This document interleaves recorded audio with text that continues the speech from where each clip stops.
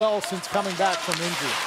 Matthews wins the draw. Nylander scoops it around behind the net. Looks like Nick Bjugstad will match up against Austin Matthews tonight. Michael Bunting to the line. Justin Hall, who opened the scoring against St. Louis 2 nights ago, plays it in, and it's Lawson Crouse off the boards and out to center. And here's Bjugstad coming up with the puck and going to the net. Scores! Nick Bjugstad on the opening shift. 46 seconds in. Arizona has the lead.